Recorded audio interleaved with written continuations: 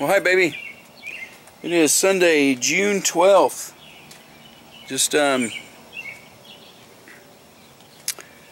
recovering a little bit, huh? It was really good. What a beautiful ceremony yesterday.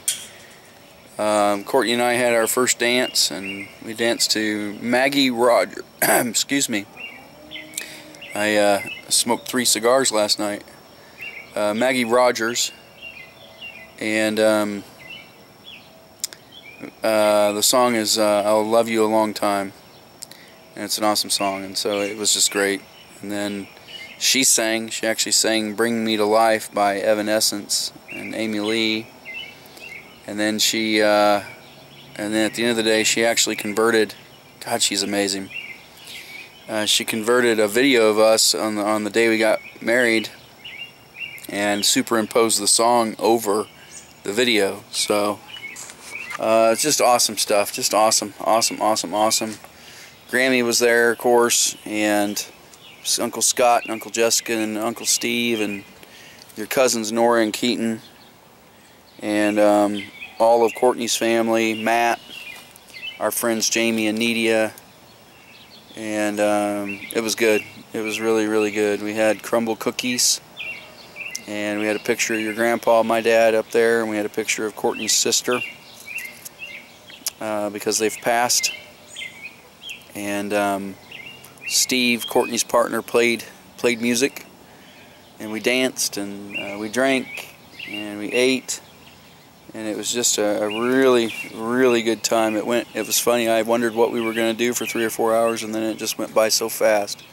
So really good day. We were a little stressed, but it all worked out in the end, and it usually does, they say, even though life right now sure doesn't seem like that. So I sure wish you had been able to be there. And it's funny, no one in the family really mentioned it. I don't know if that's because they didn't want to bring it up to me or for me, but I understand why you couldn't. I, more than anybody, understands why you couldn't be there. I'm certainly not mad at you about that. And I'm not even mad at anybody that should take responsibility for that, myself included. Things are happening, and things have happened the way that they need to happen. I want you to know that. I made some major decisions after you, and just before and after you were born, that put me partly on this track.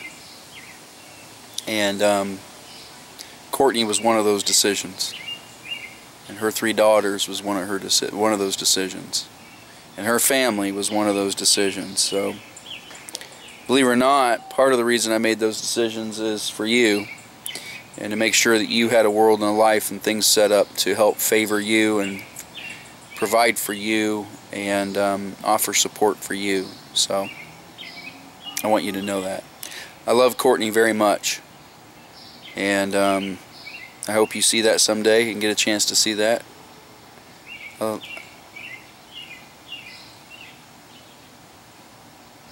I love her very much. I'll leave it there. So, today is Sunday, June 12th. I'm going to go recover the rest of the day. I popped outside just to talk to you because everybody's home and it's a crazy day. And Jessica and Steve will be leaving today and going back to Chicago with your cousins Nora and Keaton. And Scott will be going back tomorrow morning to Dallas. And then we'll be back to normal tomorrow and Monday.